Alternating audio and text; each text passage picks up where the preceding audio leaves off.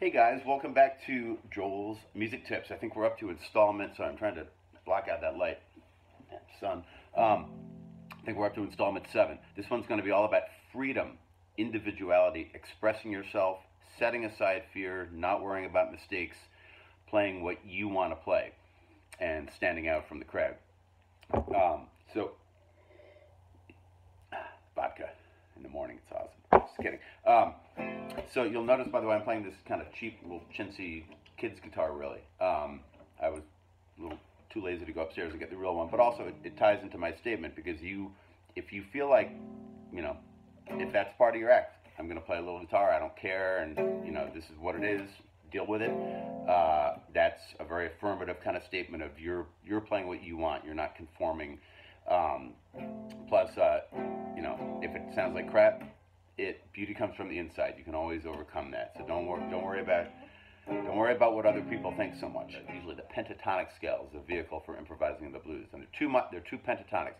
The minor one, maybe more common in blues, which comes from the Spanish word for 5, quintos. No, pentos. Right? Pentatonic. 1, 2, 3, 4, 5. 1, 2, 3, 4, 5. 1, 2, 3, 4, 5. 5 notes, and you get a lot of magic in there. You've heard a million solos. Eric Clapton. And then there's the major pentatonic, the happy country pentatonic. 5 notes, but different notes. You put the notes from the major and the minor together, you get all these notes.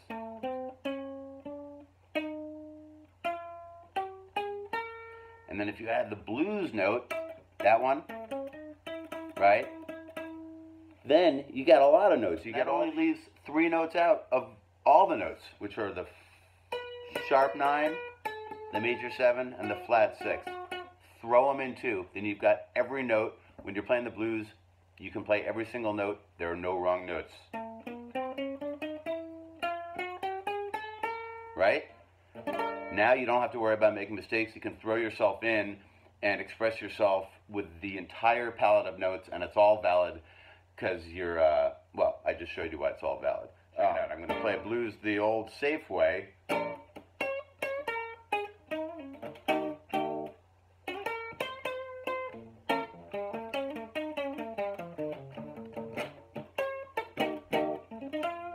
It's fine. It's a little boring.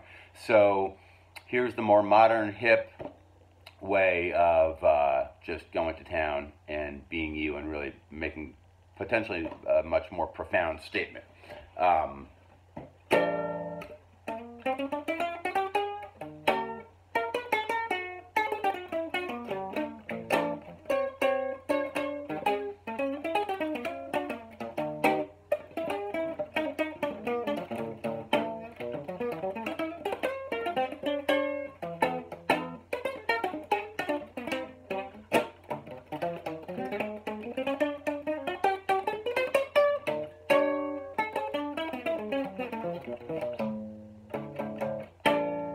Right?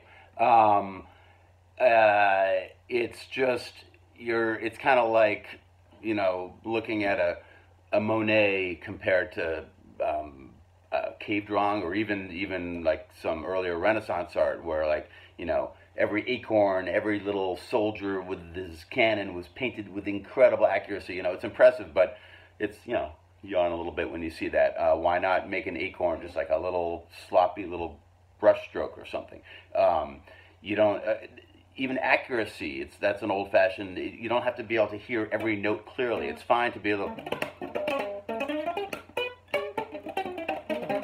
right? Like it's like Monet versus whoever came before him. And you don't even always have to be able to hear every note clearly. It can be.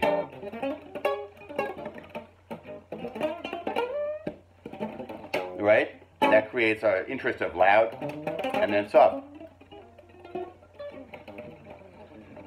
The same with the hand. You don't always have to be banging like this. You can go, or even just this. Right.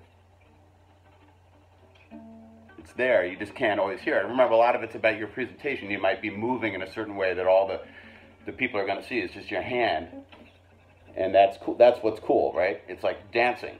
It's all art, it's all expression, everything's available. You can't make mistakes, so don't worry about that. Jump into the void. See you next time.